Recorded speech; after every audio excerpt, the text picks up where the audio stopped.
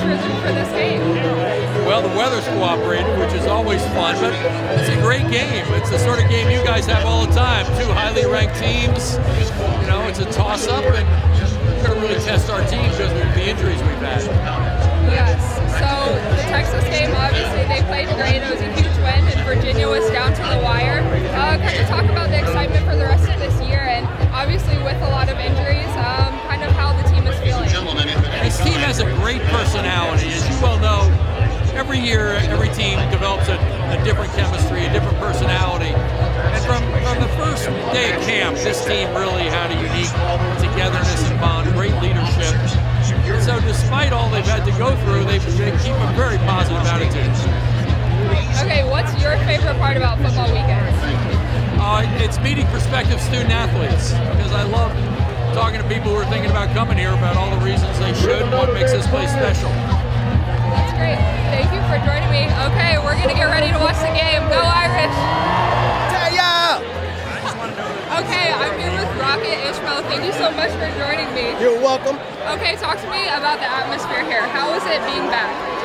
Okay, for me, right now it's a little bittersweet because my mother passed away 2 months ago, and it's like I remember the first time she was on television. We were playing against Penn State and scored a touchdown, and then the cameras went right to her. Leslie Visser interviewed her, and it was on like an overcast day like today, and she was right over there, and I remember just how after the game everybody's like, hey, we saw your mom, we saw your mom. And so I was always just proud of that moment, and also just thankful about how she was so proud that we went to Notre Dame and just had a chance to be a part of this environment. So it's cool to be back. You know, it's like I said, a little bit of sweet, but I absolutely love it, and I appreciate it more and more every year. That's great. Explain a little bit more what made you decide to come here to play. Okay, for me, from the time I was probably, we moved to Pennsylvania, I was like 11 years old. My best friend at the time, Brian DeWire, who was a Notre Dame grad as well, his dad was one of the football coaches. And so I remember him literally telling me from the first time he met me, which you gotta think about this now, I didn't weigh 100 pounds until I was like the summer before my junior year. So I was a tiny guy. And so playing football, even on this level, was like, that doesn't even make sense. But he's like, you want to play football at Notre Dame, you're going to Notre Dame, and he would always tell me about just the great things about this university. And by the time I got to my senior year in high school, I was really fast and everybody was like really interested. And it was like, that was the only option in my mind. Like, the only reason I went on other visits was because I was going to be able to have steak, lobster, and shrimp for dinner. That was it. So for me, this was it.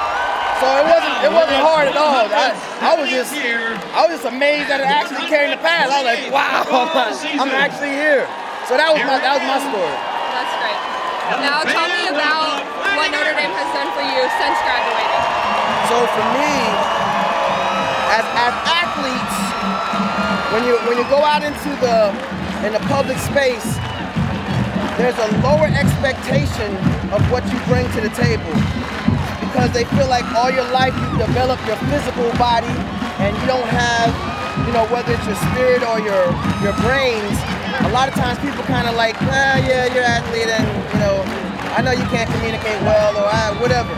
However, for me, when people find out that I went to Notre Dame, it's like they raise their expectation level of what I bring to the table.